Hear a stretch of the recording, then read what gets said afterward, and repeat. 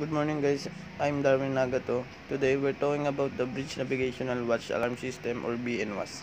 The objectives of BNWAS describe the working principle of a bridge navigational watch alarm system. Second, determine mandatory requirements on coverage of BNWAS. The history of BNWAS proposed by Danish Bahamas Flags at IMO. Adopted by IMO June 2009. Submission after vessel collided with road bridge in Danish water, and Denmark flag has this requirement for their vessel since 2003. What are the mandatory requirements on coverage of BNWAS? The Maritime Safety Committee at its 92 session adopted resolution MEC.350 and 92 with the amendments to SOLAS coming into force on January 1, 2015. The amended to SOLAS Chapter 5 now set a clear time schedule for implementation of ABNWAS for ship built before July 1, 2002 as follows. Compliance. The Maritime Safety Committee at its 92 session adopted resolution MEC.350 and 92.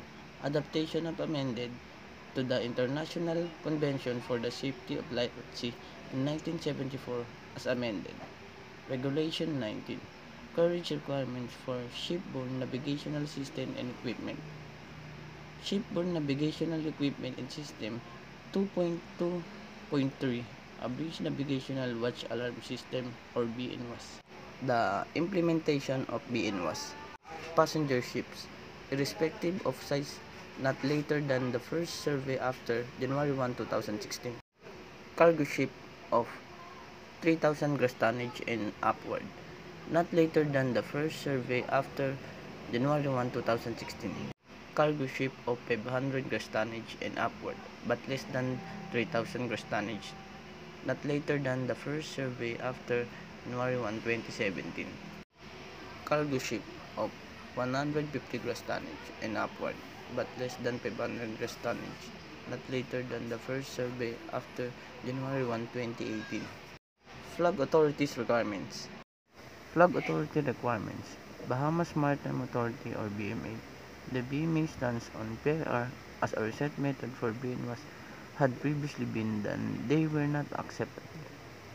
Estonia Maritime Administration. The Estonia Maritime Administration has outlined the minimum requirements of system installed prior to July 1, 2011 in order to be recommended for exemption.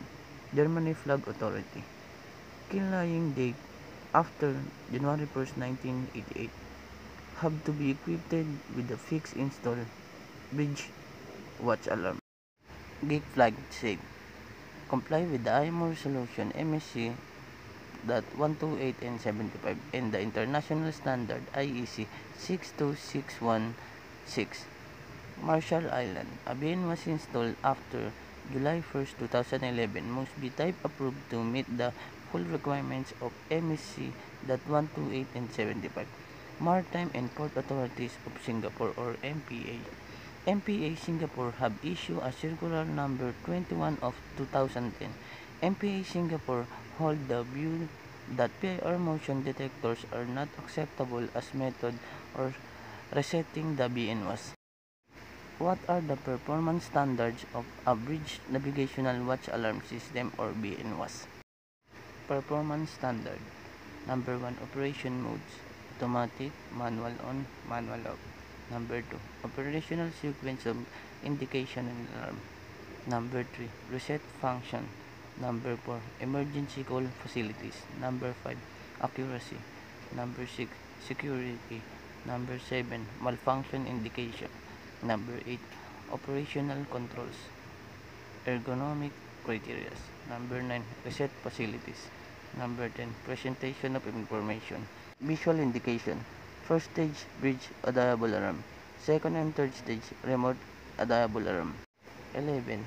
The equipment should comply with IMO Resolution 8.694 and 17 and A813 and 19. Their associated international standard and MSC CIRT.982 regarding guidelines for ergonomic criteria for bridge equipment and layout.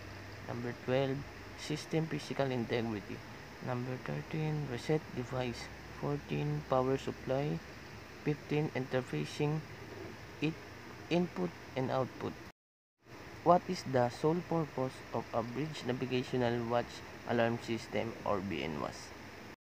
The purpose of BNWAS is to monitor bridge activity and detect operator disability which could lead to maritime accident.